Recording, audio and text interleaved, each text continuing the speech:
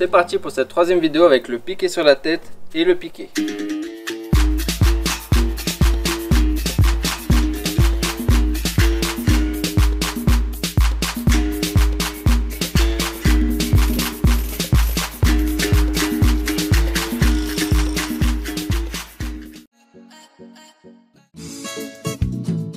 On va commencer avec le piqué sur la tête.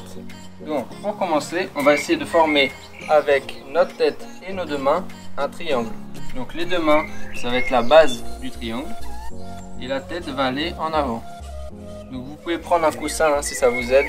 On va poser notre tête sur le sol, donc ça fait un peu mal parfois. Vous pouvez prendre un coussin et le poser au niveau de la tête.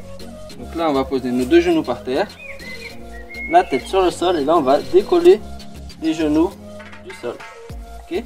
Répétez plusieurs fois cette action pour bien sentir le mouvement. Une fois qu'on a bien senti le mouvement, on va pouvoir décoller une jambe. Ok? On répète ça plusieurs fois aussi.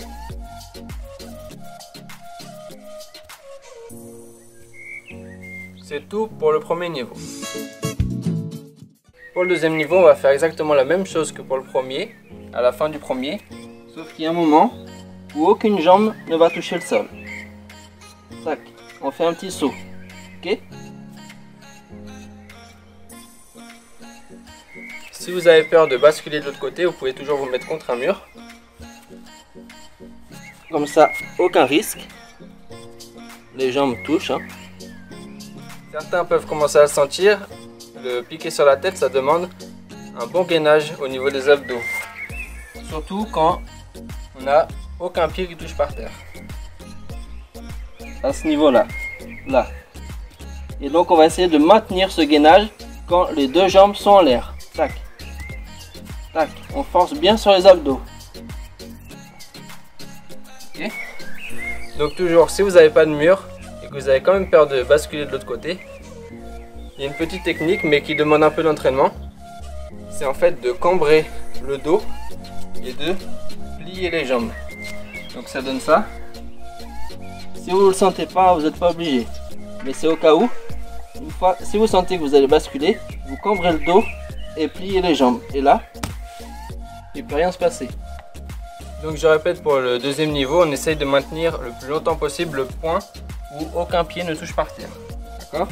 Pas besoin d'avoir les jambes tendues. J'ai fait les jambes tendues pour commencer, pour que le mouvement soit plus propre. Mais on n'est pas obligé. On peut faire très bien ça, jambes pliées. Toujours le triangle, là on se rappelle. Et là, hop, on maintient. On maintient. Le plus longtemps possible. Pour ceux qui le sentent, vous pouvez tendre les jambes.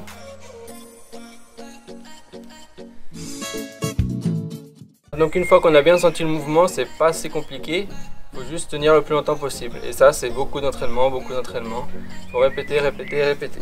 Donc, on part, on fait le triangle. On essaye de tenir en l'air et on tient. Vous pouvez déplacer vos jambes. Après ça, c'est des variantes. Comme dans tous les autres mouvements. Toujours des variantes. Vous pouvez créer votre figure. Et là, c'est beaucoup de gainage. Hop. Ok. Et on va passer à Bananeira. Pour le piqué, je vais vous proposer une série d'exercices en fait qui va essayer de vous amener à tenir le plus longtemps possible, mais il n'y a pas de secret, comme pour le piqué sur la tête, c'est beaucoup d'entraînement. Donc on va commencer avec le premier exo. On va partir accroupi, les deux mains par terre, et là on va sauter une jambe après l'autre. Donc là, tac, et on arrive avec l'autre. Hop, à chaque fois on change de pied. Autre chose aussi, en parallèle, vous pouvez travailler pieds joints. C'est beaucoup plus dur quand on n'a pas l'habitude, mais c'est important de travailler dès le début parce qu'après on va avoir besoin beaucoup dans la capoeira en fait, de pouvoir partir pieds joints en piqué. Donc là, il faut donner plus d'impulsion au niveau des jambes, pousser plus fort pour arriver en position de piqué. Tac. Ok. Donc là, on va faire la même chose qu'on a fait pour le premier niveau, pour le premier exo. On va partir de debout. Faites face. Tac. Faut essayer de monter un peu plus. très important, c'est le regard. On ne fait pas les piqués comme ça. D'accord? On essaye de faire des piqués bien droits et regarder notre coéquipier. Si vous n'avez pas l'habitude, c'est normal que le mouvement ne vienne pas tout de suite. On n'arrive pas à arriver directement en position d'équilibre. Mais il faut travailler, travailler, travailler. Moi j'essaie de vous amener quelques explications pour pouvoir arriver plus vite au point d'équilibre. Mais voilà, chacun a sa technique. Ça dépend de chaque personne. Donc là on va essayer de travailler les pieds joints comme quand on est accroupi. Et là on saute. Et on revient. On va faire une fois jambe pliée contre le corps, une fois jambe tendue. Tac. Tac.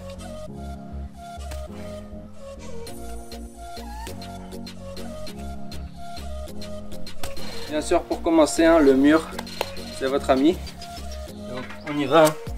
On passe des heures et des heures contre un mur, la tête en bas. C'est comme ça qu'on va progresser. On peut s'appuyer, s'enlever, décoller une jambe, l'autre, revenir, etc. Voilà, j'espère que vous avez aimé cette vidéo. Elle était un peu différente des deux précédentes. J'ai choisi de faire deux mouvements en une seule, mais comme vous avez pu voir, ils sont assez proches. Et en fait, ils sont vraiment la base de beaucoup d'acrobatie, comme l'était la roue, comme l'était un peu la queda d'iris aussi. Donc c'est là, on est vraiment sur les bases. Donc il faut bien travailler ces mouvements pour pouvoir faire la suite après, quand ça va devenir plus compliqué. Et la prochaine vidéo, ça va être avec le pont, qui est aussi un mouvement basique en fait. Ça va être la base de tous les mouvements qui vont solliciter le dos. Donc comme la roue retournée, à ou reversado. On va travailler dans une autre formation. La gigante aussi, c'est la même chose. On travaille beaucoup, on sollicite beaucoup le dos. Donc le pont, ça va vraiment être une base solide pour les prochains cours.